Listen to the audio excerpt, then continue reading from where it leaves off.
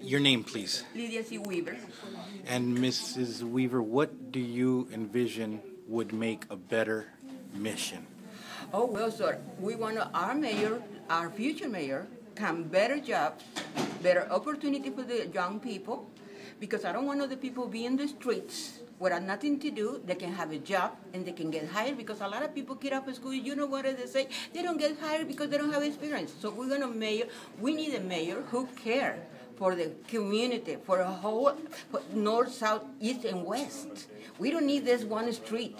We don't need 1 mile. No, we need the whole town or mission, because we need the better business, invasion people can bring some money in so they can build in jobs, and that we can have. We don't want to tear us out buildings.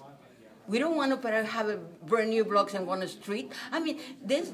Norberto Salinas has been tearing away the freeway Ryan Road 4 times in the last 12 years. Every time they go to be the voting time, he tears the street down and fix it again. And then he says we need to vote for him to can finish the job he started. I mean, I don't think it's fair. All this money needs to go for better street, parks, so the kids have a place to go play, roller skate or basketball or something. We need something for the community. Not this kind of fancy stuff. He's thrown the freeway like 3 or 4 times at the same time. I mean, the Bryan Road, he's been rebuilding I don't know how many times, and he never ends. I mean, I don't think it's fair. I don't think I asking too much to the mayor to do something with the community. Awesome. Okay? Thank you so much.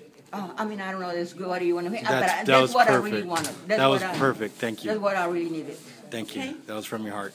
It really, that's why I'm helping him, because Awesome. he promised this to us.